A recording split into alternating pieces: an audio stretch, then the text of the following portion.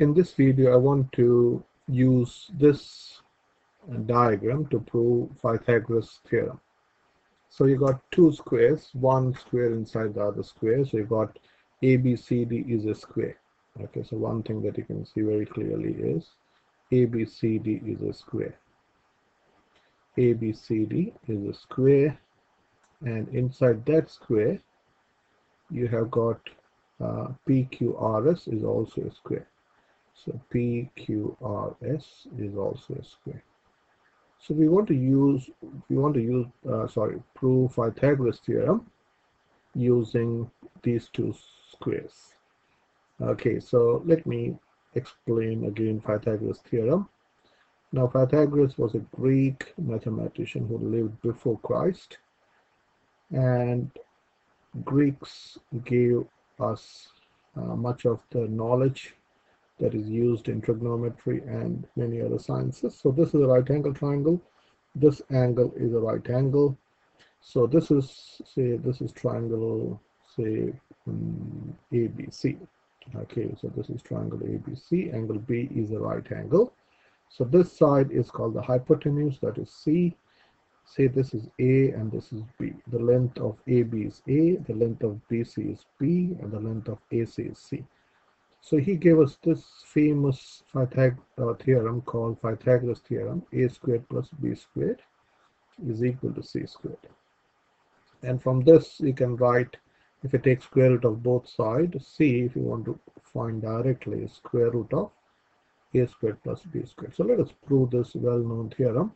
There are different proofs for this theorem. So this is one of the proofs. So well, by looking at this, you can say ABCD means the area of ABCD. When you say ABCD, it is the area of ABCD is equal to the area of PQRS. When you say PQRS, it is the area of PQRS plus the area of four triangles. Okay, so that is AQP. Let me write like this: AQP. This is this triangle, so this is one. This is the second triangle. This is the third triangle, and this is the fourth triangle. Or basically, if you look at the area of all this triangle, they are equal. So basically, you can say, if you find the area of one triangle, times it by 4, that will give you the area of all these four triangles. Okay, so you can say, I hope you understand, for triangle 1, you can say BAP is the base and AQ is the height.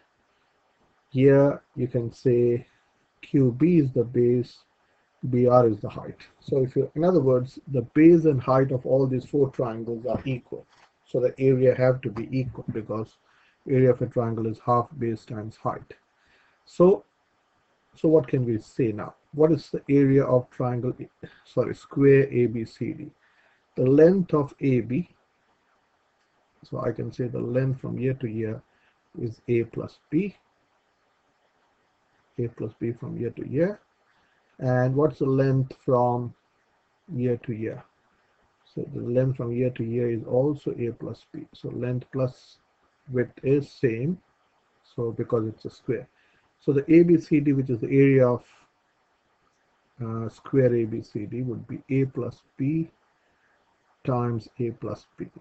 Does it make sense? Yeah.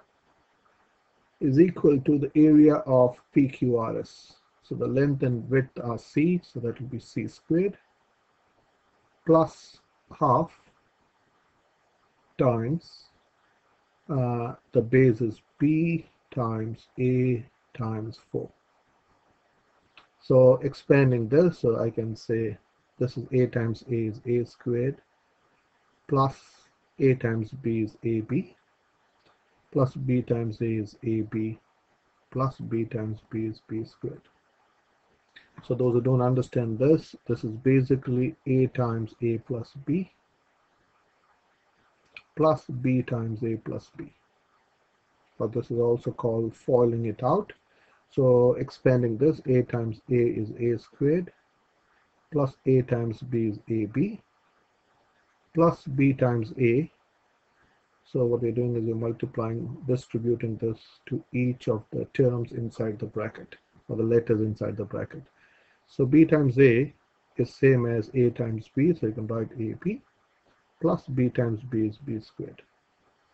So that is equal to, let me write this. So this is equal to c squared plus half times 4 is going to be 2. So basically half times 4 is 2, and 2 times b times a is 2ab. So let me scroll it up slightly. So I'll repeat. So I can simplify this. So this becomes a squared plus ab plus ab. This is 2 lots of ab plus b squared is equal to c squared plus 2ab. So you got 2ab on both sides, so you can take away 2ab from both sides. If you take away 2ab from this side, you should take away 2ab from this side. So this and this gets cancelled, and lo and behold, we have proved a squared plus b squared is equal to c squared. And this is Pythagoras theorem using two squares, one inside the other. Okay, so just you can also look at this in a different way. Say here a is 2, sorry, a is 3. Let's take a specific example. A is 1, 2, 3 units, and this is b is 4. B is 4. So using the same, can you prove? I will pause this video. I want to erase this. So can you prove yourself that 3 squared plus 4 squared is equal to 5 squared? I'll come back. You can pause this video and try to prove this Pythagorean triplet. This is called a Pythagorean triplet. We have just proved that a squared plus b squared is c squared. So we want to use this a squared plus b squared is equal to c squared. So let's take a specific example. So this is called a Pythagorean triplet. 3 squared plus 4 squared is equal to 5 squared. So in this case, if you take a as 3 and b as 4, and if you use this triangle, say any triangle, so this is say 3. So if you use this triangle, we can prove c is going to be 5. So let's prove that c is equal to 5. So how can we do it? So can we say, so a we know is 3 and b is 4 units. So here in this, here I've taken 3 squares for a and 4 squares for b. Okay, so let's prove this, use this information to prove that c is going to be 5. Not Pythagoras, but again the square. So you can say ABCD again. ABCD is equal to the area of square ABCD is equal to the area of PQRS plus 4 times the area of one triangle. So let's say QBR. QBR. So what is the area of ABCD, which is square ABCD? Well, that is 7 squared, because 3 plus 4 is 7. So 3 plus 4 is going to be 7. Yeah, you can say this is also going to be 7. So 7 squared is equal to c squared, which is what we want to find, c, plus 4 times half times a times, what is a? A is 3 times 4. So 49 is equal to c squared plus 4 times half is going to be 2.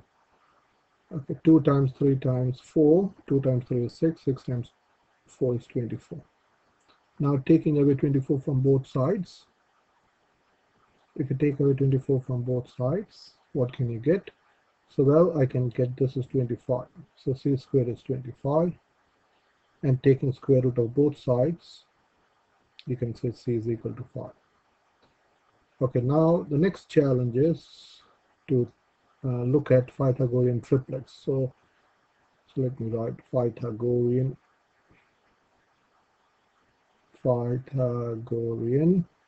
hopefully my spelling is right, triplets. This is a challenge. I may make a video on Pythagorean triplets. So Pythagorean triplets starting from 3, 3, 4, 5 is a Pythagorean triplet. Okay, so if you double this, so 6, 8, 10 is also a Pythagorean triplet. Okay, and then if you go 7, 5, 12, 13, 5, 12, 13 is also a Pythagorean triplet. So here, let's confirm this. So you can say 3 squared plus 4 squared is equal to 5 squared. We have already proved this.